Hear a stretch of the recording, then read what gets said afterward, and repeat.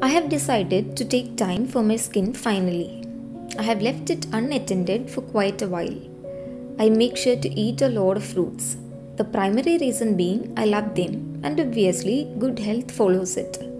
It's my go-to snack. I love fried snacks and sweets very much. Unfortunately, those increase the body fat and aids pimples on my face. I prefer having my fridge filled with fruits to avoid such cravings. My skin is textured, has pimples, scars and acne. I'm starting off with a very mild mask, which is a berry mask. I'm using an apricot scrub to cleanse my face. It is a mild everyday scrub. Once I'm done scrubbing, I use a tissue paper or a wet towel to spread warm water on my face. Most of the time, I just splash warm water on my face and dab it with my hands. This is going to open up the pores and make the mask work more effectively. I am going to let this mask stay on my face for about 10 to 15 minutes. It would dry up by then. Moisturizing the face after removing the mask is very essential. Including greens in your diet is not just a benefit for your skin but helps in overall well-being. I am cooking some fenugreek leaves today. It tastes better if you add green gram to it. I like it either ways. Make sure to wash the greens carefully as the roots might have soil trapped in them. The fenugreek stems are hard and does not get cooked properly. It's better to chop off the hard stem. Greens and vegetables are best if cooked low, else the vitamin content in them would vanish.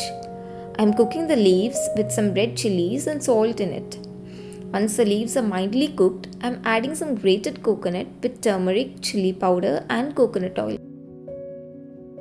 I wouldn't want to cook it for more than 2 minutes. The leaves are ready to serve.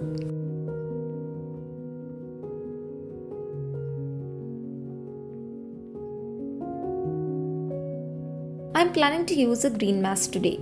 It's the same drill all over again. Cleansing with a scrub, opening up the pores with warm water, applying the mask and let it sit for 10 to 15 minutes. I have started drinking more water to heal my skin. Normally, I drink 2 liters of water per day. I am trying to bring the level up to 3 liters a day. I have dry skin and it requires hydration more than anything. Increased intake of water actually shows up on your face. It helps lifting the tiredness and gives you a glow. I'm not sure how far it is helpful in preventing or for that matter vanishing your scars. I have not seen much improvement there. I'm assuming more water intake could make the ends meet. It is essential to meet a balanced diet for a healthy life. I'm cooking a vegetable soup which is called sambar in South India. This recipe includes pulses and a variety of different vegetables. I'm adding some red chilies, onions, ginger and garlic pods along with some salt to the soaked yellow split peas. Pulses are rich in proteins and helps my pescatarian way of life. I'm cooking these together in a pressure cooker and starting on the vegetables.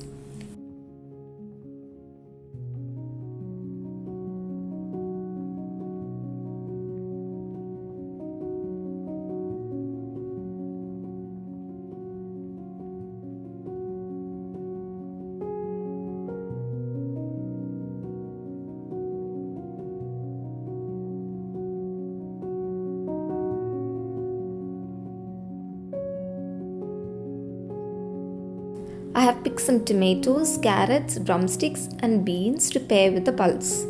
I'm adding these vegetables to the cooked pulse and pressure cooking for another whistle. To the cooked vegetables, I'm adding tamarind water and sambar powder. I love to add a chunk of coriander leaves to the soup. It brings out a different flavor. Also, coriander leaves are rich in iron and helps maintain blood levels in our body.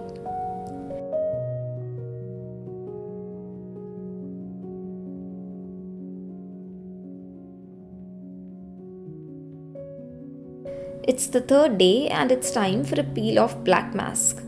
I don't quite enjoy peel-off mask. It hurts and it hurts bad. At least this one does. However, it is very helpful in removing blackheads. Unfortunately, I picked the wrong day to apply this mask. It was a busy day at work. Though I started applying the mask in the evening, I had to rush back to my desk and glue to it for another couple of hours to finish off work. I did not manage to wind up the black mask video very gracefully, but behind the scenes I moisturized my face very well.